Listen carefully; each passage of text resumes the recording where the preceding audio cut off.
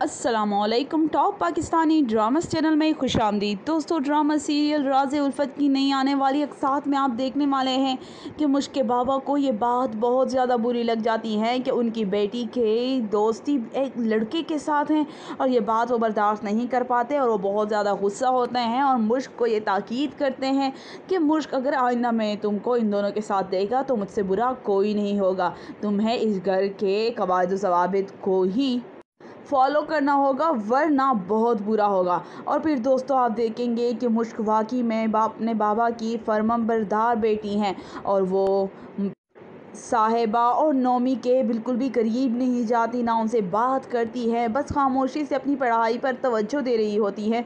ये बात साहिबा नोट कर लेती हैं और वो नौमी और अपनी दोस्त से कहती हैं कि ये मुझ भी बड़ी फरमाबरदार हैं, देख लो कैसे अपने बाबा की बातें फॉलो कर रही हैं, मुझे तो हैरानगी होती हैं। और फिर दोस्तों, आप देखेंगे कि साहिबा बहुत चालाकी से मुश्क को अपने साथ होटल लेकर आती हैं उससे बात करने के लिए और वो मुश्क को यहाँ आकर बताती हैं कि मुश्क, तुम्हारे नाम का मतलब खुशबू है और खुशबू को कैद करके नहीं रखा जा सकता, यानी कि वो मुश्क को बगावत करने पर उकसा रही हैं और साहिबा ऐसा ही करना चाहती हैं। दोस्तों, आप देखेंगे कि साहिबा उसे अपने साथ लेकर घर आ जाती हैं। मुश्क जब पूछती हैं कि साहिबा, ये तुम मुझे कहाँ लेकर आई हो, तो साहिबा उसे बताती हैं, मैंने तुम्हें किडनैप किया है मुश्क। और मुश्क ये बात सुनकर ही परेशान हो जाती हैं।